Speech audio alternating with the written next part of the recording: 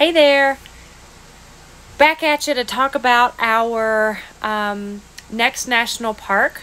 I apologize, I've got hiking hair and I got sunscreen in my eye earlier today, so my eyeball is really red, so just ignore that if I look strange.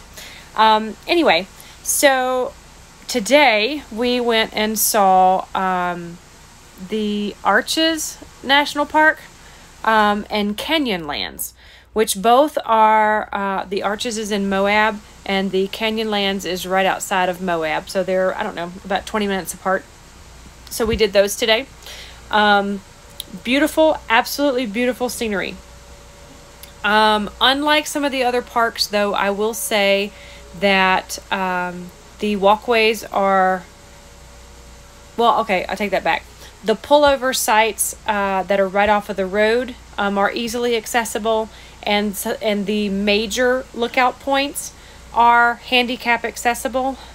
Outside of that, nothing else is handicap accessible. And the trails are long, and some of the trails are extremely difficult. So if you're looking for handicap accessibility, you're pretty much going to be limited to the pullover sites on the side of the road and the major lookouts, which have paved sidewalks and railings. Outside of that, though, it is not going to be very handicap accessible. If you are a person that likes to go extreme hiking, however, this is great for you. They've got some great spots. The scenery is absolutely beautiful. It looks like a miniature Grand Canyon. The lookouts are amazing. I mean, absolutely amazing. In fact, they almost look like, I'm sorry, y'all, my eye is killing me. But they almost look like, I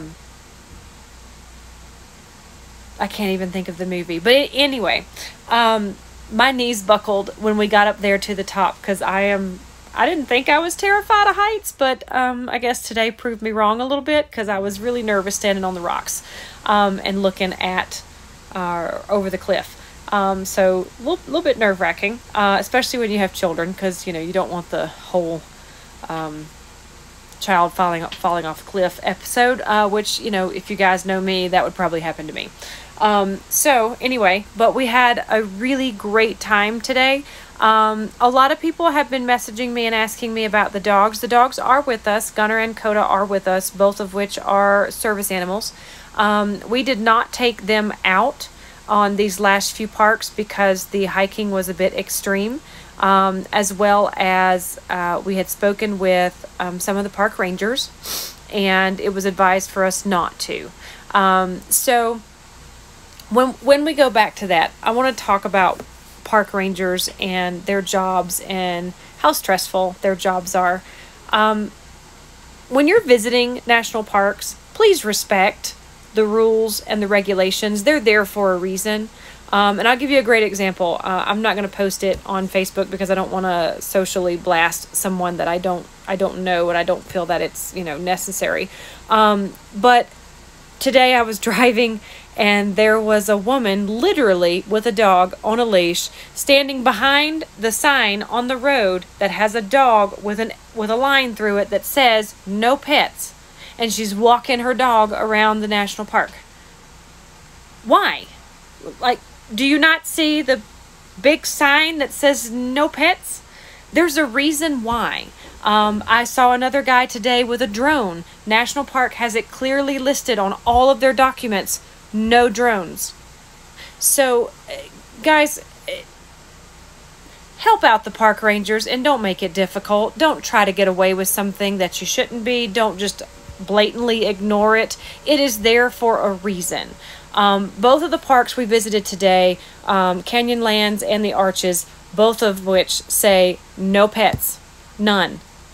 Don't let Fluffy out on the side of the road and walk up and down the trails. It says no pets. Okay? Even for us, I spoke to them with a service animal. They were perfectly fine with us bringing the service animal, even though we chose personally not to. But we did that. They did advise that the hiking is a bit strenuous, and one slip could be very detrimental for the dog and or you. There's also archaeological findings out in some of these arches and the Canyonlands, and they don't want the dogs digging. They don't want any human being or animal to mess up the, like I said, archaeological findings. People were taking rocks and scratching their names into the arches and the canyons. Why, guys?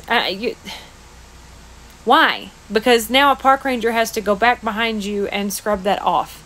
It's not cute. It's destroying our nature. So please stop. I'm not making this a PSA, but kind of making it a PSA because it is difficult. The park rangers have enough crap to deal with on their day-to-day basis. Just don't add to it. And if it says no pets, please don't take your pets. And this has been a problem at every national park that we have gone to, from the Everglades to here. Signs that clearly state no pets, and people are out there walking their pets. So please abide by the rules and regulations. It's there for a reason. It's there for your safety. It's there for your pet's safety, and it's there for Mother Nature's safety. So off my pedestal there. But overall, today was really great. It is really hot. So make sure we were talking with the park rangers. Obviously, we live in Savannah, Georgia. It's really hot there, but we have something called humidity. And humidity plays a huge factor. Out here, you do not have humidity. So it's really hard to tell when you're getting heat exhaustion or when you're getting dehydrated. Or at least it is to me. It's a lot harder to tell versus being in the South in Savannah, Georgia. So drink lots of water and take salty snacks with you.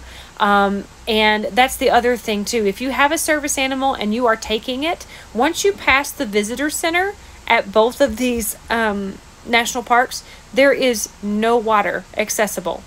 There's no water fountains. There's no nothing. So please make sure that you are taking a cooler, a backpack, something, for your service animal, as well as you, while you're out there in the parks, because the last thing you want to do is to get heat exhaustion or to get overly dehydrated, because it can happen really quickly. I mean, it was 100+ degrees here today, and with zero humidity, and we were down in bottles of water right and left. So please make sure to take care of yourself. And to take care of your service animal if you are taking it with you to some of these hotter parks, because it can be detrimental for both you and the service animal. So anyway, Brittany Kiner checking out. I was going to let you guys know about the arches and the Canyonlands. Both are beautiful. Please check them out if you get a chance. Again, just note that the pull-off sites and the main views are the only views that are handicap accessible. So y'all have a good night. I'll talk to you later.